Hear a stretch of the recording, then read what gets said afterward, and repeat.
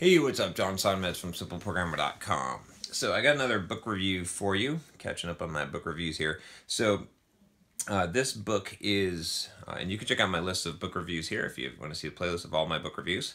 I hate to give it a sort of negative book review, another one, but I read Ryan Holiday's Ego is the Way. I was extremely excited about this book because I really enjoyed his Obstacles Away. In fact, I actually did an old book review on the Obstacles Away here, and you can check out the book. It's a really, really good book. But Ego, or did I say Ego is the Way?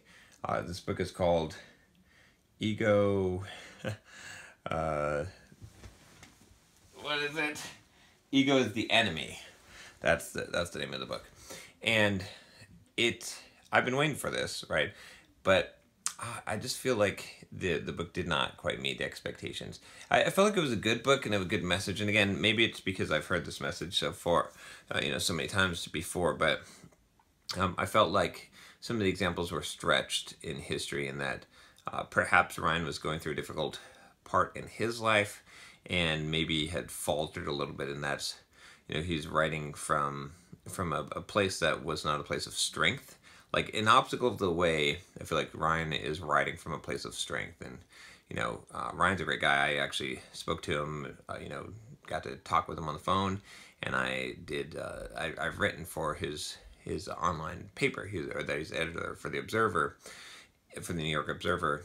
And so, he's an awesome guy. But I do feel like the Obstacles Away, he was in his stride. He was in a place of strength, where this came from maybe a place of not as much strength. But I do think the book was written excellently. I think that the points are mostly good. The last few chapters of the book were actually really excellent. That's probably the best part of the book. It's essentially about the idea that, ego gets in the way of a lot of things, and it's written just like Ryan's past books, like Obstacles Way, using historical stories. Same thing, if you're familiar with Robert Greene, and you like this approach of using stories from history, then you'll probably like this book and like some of the stories here. There's some good stories from history, definitely, but I do feel like that ego in the way that it's defined is not quite as much of a hindrance as the way that Ryan kind of portrays it here. I feel like he's sort of gotten tired of chasing things, and so he's sort of kind of tuned that down. I guess what I'd say is missing is the hunger, right? And that's some of that has to be driven not necessarily by ego, but by ambition. And I think that when you completely eliminate ego, you tend to eliminate ambition to some degree. Not that, and there's different ways that people define ego, but I think ambition is an important ingredient in success.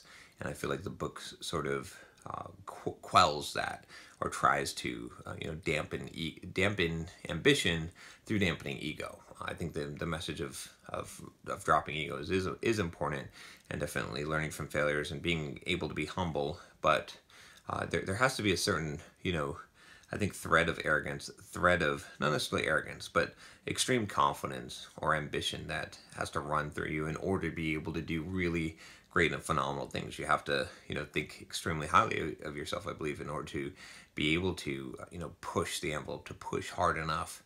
And I'm not sure that some of these historical examples quite paint the accurate picture. I think it's sort of cherry picked. So, but again, I don't mean to bash the book, because I feel like it is a solid quality book, and there's a lot of good lessons in there.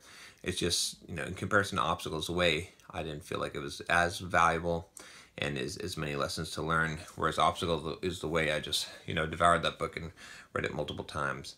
But I still recommend the book, just, again, not as highly. I'd probably give it 4 out of 5 stars, maybe 3.5 out of 5 stars, honestly. If just my personal view on it. Could also be because I, have already encountered many of these things, and I have a slightly different viewpoint on this. But like I said, if anything, the last section of the book, the last chapters on really dealing with failure and not letting that get in the way, I feel like that is more of the Ryan that I know that I think is more representative of his full character and his beliefs, where I feel like the first part of the book is sort of a defeatist. I've sort of screwed up, and I'm not sure. And here's why I think I screwed up, which is valid. I think it's good that Ryan's able to put that out there. But anyway, I definitely would recommend checking out the book, but I can't give it my highest recommendation. If you like this video, subscribe to the channel, and if you'd like to see the other book reviews that I've done, you can check them out here. Take care.